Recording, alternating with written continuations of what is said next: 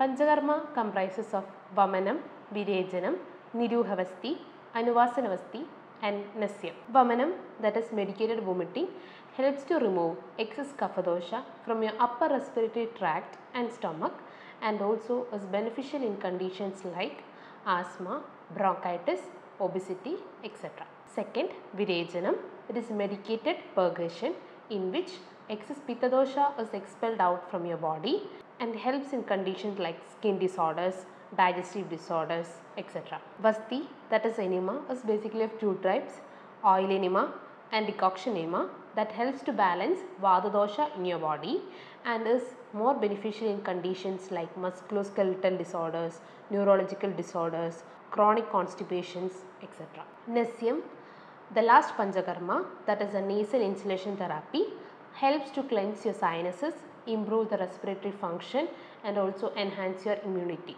It helps to balance kapha and vata in your body and also indicated in conditions like allergies, sinusitis, any respiratory disorders and also for other neurological conditions. To know more about Panchakarma, you can speak with our doctor.